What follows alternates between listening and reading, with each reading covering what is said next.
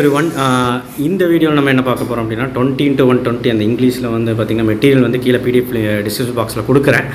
And 7 to 5 35 நம்ம வந்து அடுத்த நெக்ஸ்ட் ஒரு 20 மினிட்ஸில் இல்லை ஒரு 2 ஹவர்ஸில் நான் போட்டுறேன். ஆக்சுவலாக இதை எனக்கு ஃபஸ்ட்டு பாருங்கள் 20x120 இதுலையும் அதுலேயும் தான் மார்க் போகும்.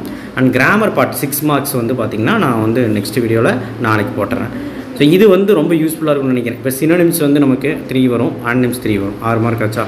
அப்ரிவேஷன் வரும், காம்பவுண்ட் வேர்டு வரும், prefix suffix, foreign word, definition of terms, question tag, phrasal verb, preposition, idioms, British word, homophones, model, semi model, சைலபிஃபிகேஷன், sentence pattern, கிளிப்புடு, பிளெண்டடு, singular, plural. என்ன சொல்கிறது பாருங்கள், ஒரு 10 ரொம்ப ஈஸியாக இருக்குது ரிலேட்டிவ் கிளாஸஸ்.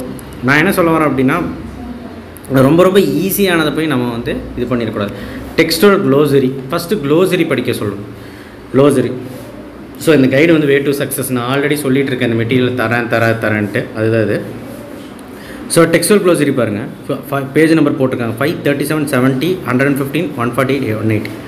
ஸோ இதில் என்ன ஹைலைட்னா நிறைய பேருக்கு ஒரு விஷயம் புரிய மாட்டேங்குது. நமக்கு எந்த ப்ரோஸ் இல்லையோ அதில் சினோனிம்ஸ் மீனிங்ஸ், அதாவது சினோனிம்ஸ் வந்து வராது. ஏன்னா அந்த க்ளோசரி இருக்காது. அப்போ டெலிட்டு தானே. நமக்கு வந்து ப்ரோஸ் எவ்வளோ இருக்குது. ஸோ அப்போ 4 ப்ரோஸ். ஸோ இதில் பேஜ் நம்பர் போட்டிருக்கு. அப்போது நம்ம இந்த ப்ரோஸில் வந்து பார்த்திங்கன்னா எந்தெந்த லெசன்லையும் அதில் பார்க்க தேவையில்லைங்கிறத உண்மை. இப்போ கவர்மெண்ட் கொஸ்டின் பேப்பரில் கேட்ட கொஸ்டின்ஸ் தான் இதில் போட்டிருக்கேன். ஸோ இதை மட்டும் சினோனிம்ஸ் ஆன்டினிம்ஸ் பார்த்துருக்கேன். பிடிஏ கொஸ்டின்ஸ் எல்லாமே இருக்குது. ஸோ ஆல்சோ 20 கொஸ்டின்ஸ் இருக்குது. இந்த ஆன்டினிம்ஸ் வந்து 639, 71 இருக்குது புக்கில். ஸோ கவர்மெண்ட் எக்ஸாம் கொஸ்டின்ஸ் வந்து ஆன்டினிம்ஸ்க்கும் போட்டிருக்கேன். 16 இருக்குது. அது மட்டும் பார்த்திங்கன்னா போதும், 3 அடிச்சுட்டு போயிட்டே இருக்கலாம். ஸோ அடுத்து வந்து கொஸ்டின் 7 to 20 வந்து vocabulary and grammar content. Unit 4 டெக்ஸ்டுவலில் வந்து பேஜ் நம்பர் 139 இருக்குது. அப்ரிவேஷன், ஆக்ரோனிம்ஸ் அதை ஃபஸ்ட்டு பிடிச்சிருங்க. ஸோ நிறைய பேர் ஆக்ரோனிம்ஸ்னால் என்ன, அப்ரிவேஷன் என்ன தெரிய மாட்டேது. அப்ரிவேஷனாக குரூப் ஆஃப் லெட்டர்ஸ், ஆக்ரோனிம்ஸ்னால் ஒரு வேர்டு இது. ஓகேங்களா. ஸோ இப்போ வந்து பார்த்திங்கன்னா 11th டெக்ஸ்ட் புக் கண்டென்ட்ஸ் எல்லாம் போட்டிருக்கோம். அதெல்லாம் நீங்கள் கண்டுக்காதீங்க. ஜென்ரலாக தான் நம்மளுக்கு கேட்பாங்க. ஸோ ஓவரால் இதில் எல்லாமே ஓரளவுக்கு அப்படியே பார்த்து வச்சிங்கன்னா நம்ம எழுதிடலாம்.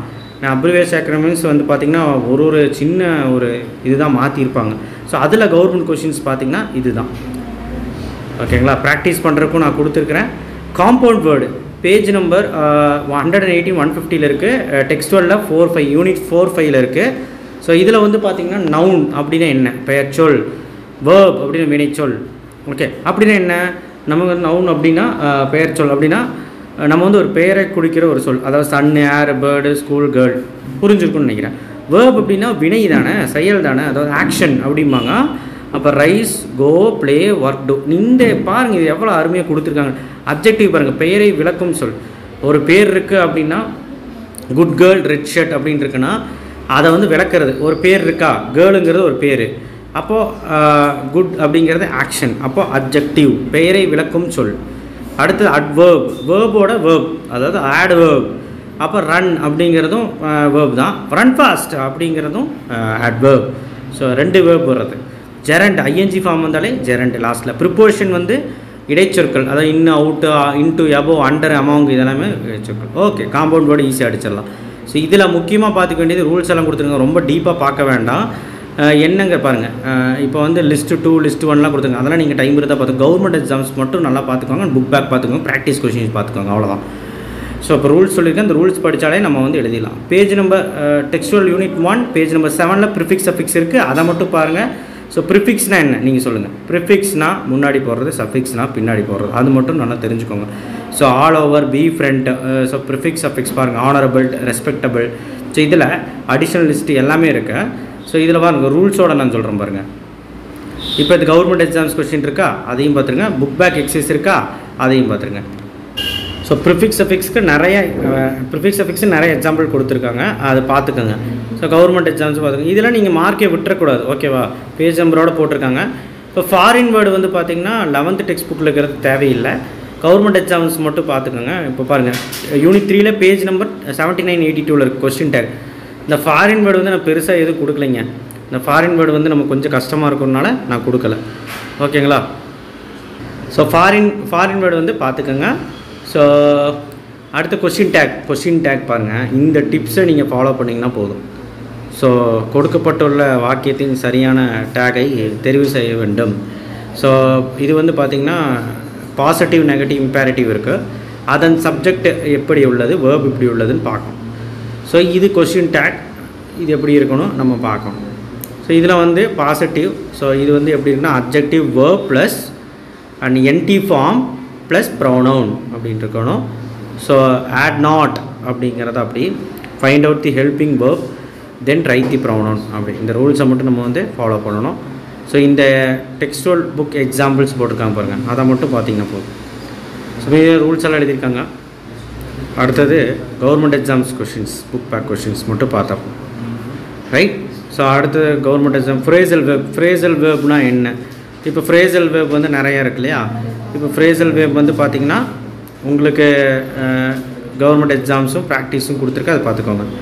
ஸோ ஃப்ரேசல் வேர்ப் ஈஸியாக இது மட்டும்தான் வரும், ஓகே, ஃபாலோ பண்ணிக்கோங்க. ப்ரிப்போஷன் வந்து பேஜ் நம்பர் 43 to 45 யூனிட் 2ல் இருக்குது. ஸோ அதை நீங்கள் பார்த்துக்கோங்க. ஸோ இதில் வந்து பார்த்திங்கன்னா இப்போ ப்ரிப்போஷன் வந்து நிறைய எக்ஸாம்பிள் இருக்கு. பிளேஸ், டைம், உள்ளே, இல், அதாவது த ball is in the box, my brother will visit me in May. So இந்த எழுத்து தாங்க ஆன் ஆன் அப்படின்னு மாறுது இல்லையா. ஸோ ஆன் அந்த மாறுது இல்லையா, அந்த பாருங்கள், that table, I will meet you on Monday. So இதெல்லாம் தான் வந்து ப்ரிப்போஷன். ஸோ அந்த ப்ரிப்போஷனுக்கு நம்ம வந்து வேர்ப் எது, நவுன் எது, அட்ஜெக்டிவ் எது, ஸோ காம்பவுண்ட் வேர்டு தெரிஞ்சாலே நமக்கு ப்ரிப்போஷன் ஈஸி தான். ஸோ ப்ரிப்போஷன்னா ஒன்று தெரிஞ்சுக்கோங்க, கனெக்டிங் வேர்ட்ஸ், அதாவது வந்து பார்த்திங்கன்னா inter connecting words. So the tea should be put straight in to the பாட்.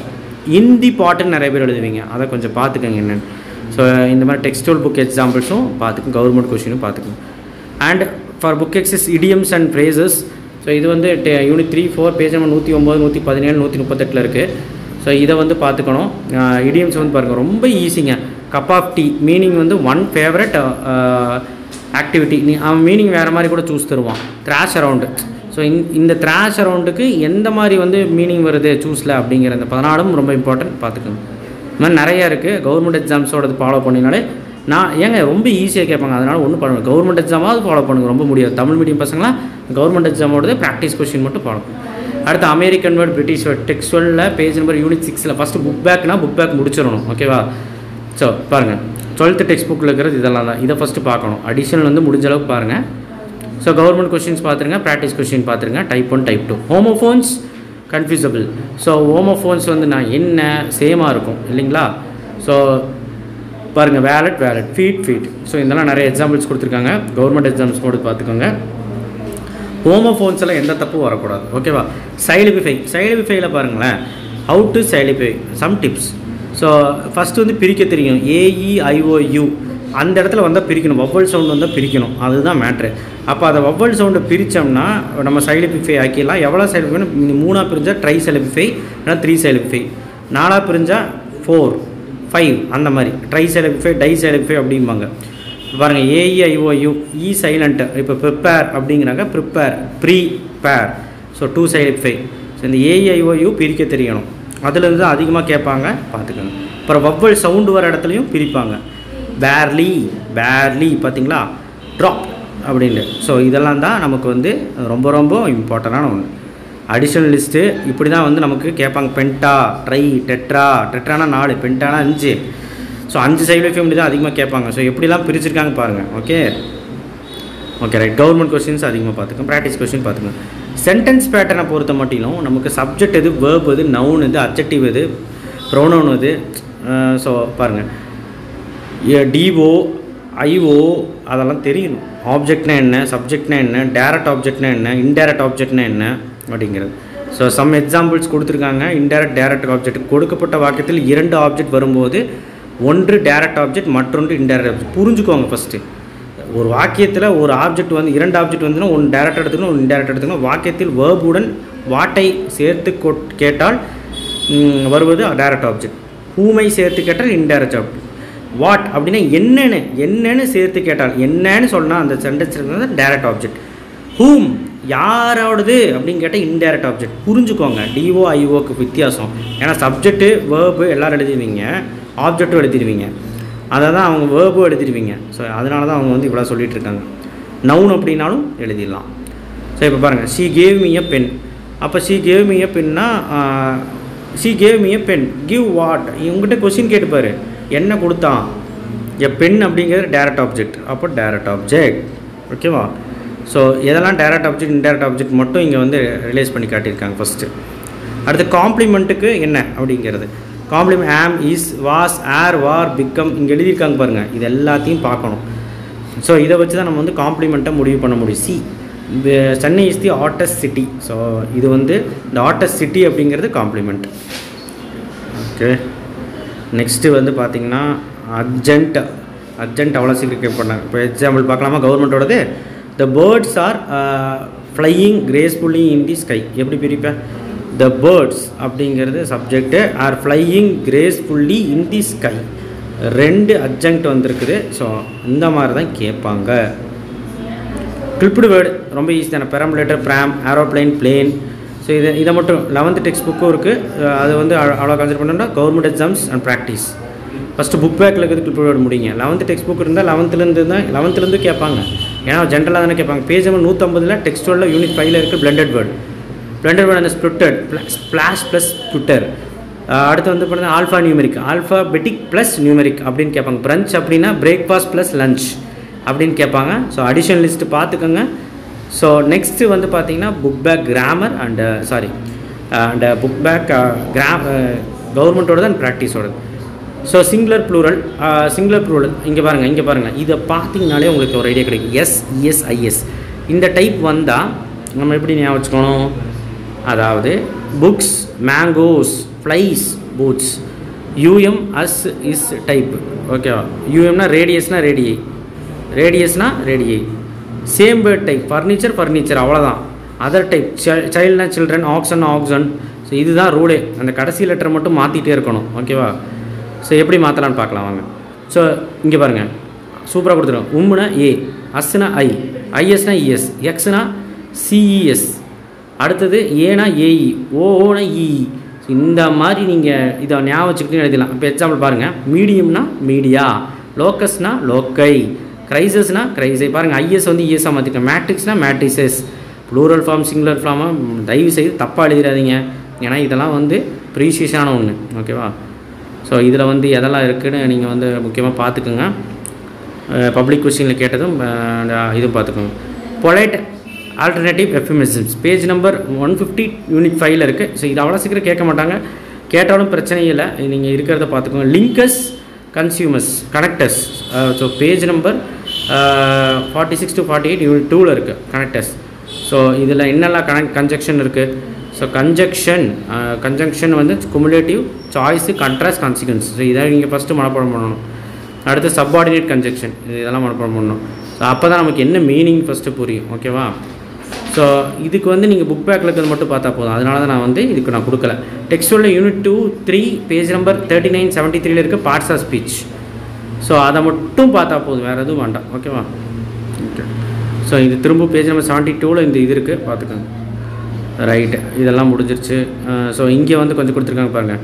இது வந்து ரேராக தான் கேட்க மாட்டாங்க அப்படிங்கிறது தான் என்னோடது. ஸோ இப்போ பாருங்கள், choose the noun form. அமேஸ்னா amazement. Verb form first compound word தெரிஞ்சாலே எல்லாம் எழுதிடலாம். நவுன்னா என்ன, அப்ஜெக்டிவ்னா என்ன, வேர்ப்னா என்ன, ப்ரிப்போஷன் என்னன்னு தெரிஞ்சாலும் எழுதிடலாம். So honourable, பார்ஷியலிட்டி. ஸோ இந்த மாதிரி. ஓகேவா? Articles and determiners. ஆர்டிகல்ஸ் தான் கேட்பாங்க. Page number 156, 157. ஓகேவா? ஸோ இப்போ வந்து பார்த்திங்கன்னா டைப்ஸ் ஆஃப் டிட்டர்மினன்ஸ். ஆர்டிகல்ஸ் வந்து என்ன? தி, அண்ட், குவான்டிஃபையர்ஸ் அப்படின்னா some, anyway, few, little. So இது அது அந்தளவுக்கு கேட்க மாட்டாங்க. ஆர்டிகல்ஸில் இதுதான் அதிகமாக கேட்பாங்க.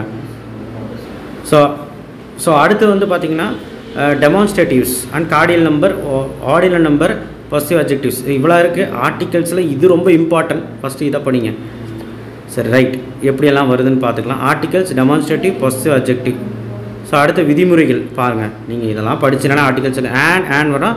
Before singular countable nouns. an apple, A pencil, A milk தவறு அப்படின்னு போட்டிருக்காங்க. அந்த மாதிரி இருக்கக்கூடாது. ஓகேவா? ஏ and. ஓகேவா? ஏ கான்சனன்ட் சவுண்டு. ஓகேவா? கான்சனன்ட் சவுண்டு என்ன? ஏ பென்சில், ஏ 1 rupee, ஏ யூனிட். அந்த மாதிரி சவுண்டு வரும். ஓகேவா? ஏ யூனிவர்சிட்டி. வவ்வல்ஸ் ஏஇஐஓயு தானே வவ்வல்ஸு. ஸோ அதுக்கு தகுந்த மாதிரி இருக்கும். ஓகேவா? ஸோ ஏ and அப்போ an அப்படின்னா an apple, and A pencil, அந்த மாதிரி. ஓகேவா? Vowel sound, before vowel sound வந்தாலே அது என்னது ஆன் தான் அப்படிங்கிற மாதிரி முடிவு பண்ணிடணும். கான்சனேட் சவுண்ட் அப்படின்னா ஏ, ஒரு எழுத்து அப்படிங்க ஏ. ஸோ அதை மட்டும் பார்த்துக்கணும். த அப்படிங்கிற பர்டிகுலராக ஒரு டேர்மை சொல்கிறது the school, the poor, the rich அப்படிங்கிறது. ஸோ பார்த்துக்கோங்க. அண்ட் நெக்ஸ்ட்டு வந்து பார்த்திங்கன்னா புக் பேக் எக்ஸசைஸில் 80 இது வந்து வே டு சக்ஸஸோடது, அது பார்த்துக்கோங்க. ஸோ புக் பேக் எக்ஸசைஸில் என்ன பார்க்கணும் அப்படிங்கிறது நான் முன்னாடி சொல்லிவிட்டேன். 156 157. ஸோ ரைட், இதுதான் 20 மார்க்ஸு. அப்போ இதுதான் 20 மார்க்ஸு. நமக்கு வந்து 20 × 1 20. ஸோ இதுதான் நாளைக்கு வந்து உங்களுக்கு ஒன் ஷாட்டில் நான் போட்டது. ஸோ கண்டிப்பாக வந்து கீழே வந்து பார்த்தீங்கன்னா டிஸ்கிரிப்ஷன் பாக்ஸ் வந்து பிடிஎஃப் கிடைக்கும். நீங்கள் பிரிண்ட் அவுட் போட்டு படிச்சுக்கோங்க. கடைசி நேரத்தில் 21 மார்க்கும் நம்மளால் அடிக்க முடியும். All the best. 7 to 35, 535 இப்போ நான் போட்டுறேன். அண்ட் ப்ளஸ் அந்த கிராமரை நான் வந்து நாளைக்கு போடுறேன். மீதி ஏதாவது பாட்டு இருந்தால், டவுட் இருந்தால் கமெண்ட் பாக்ஸில் கமெண்ட் பண்ணுங்கள், நான் வீடியோவை போடுறேன். ஸோ திரும்ப ஒரு மாடல் கொஸ்டின் பேப்பர் வச்சு என்ன பண்ணணும்னு நான் சொல்கிறேன். தேங்க்யூ. ஷேர் பண்ணுங்கள், சப்ஸ்கிரைப் பண்ணுங்கள், மறக்காமல் பெல் ஐகான் பிரஸ் பண்ணுங்கள்.